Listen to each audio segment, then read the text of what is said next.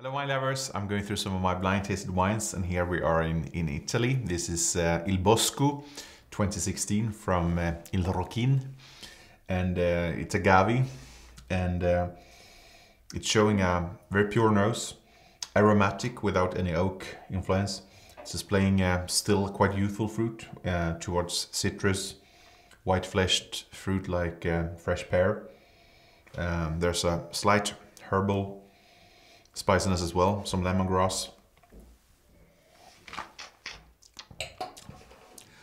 Palate is a classic light towards medium bodied with a fresh and bright acidity.